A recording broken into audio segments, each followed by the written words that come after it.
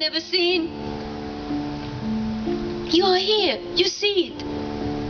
You see the beautiful land that we created. From a desert, from stones. Because Hashem promised the land will be waiting for you. Did you ever hear of a nation whose land was waiting for them for 2,000 years?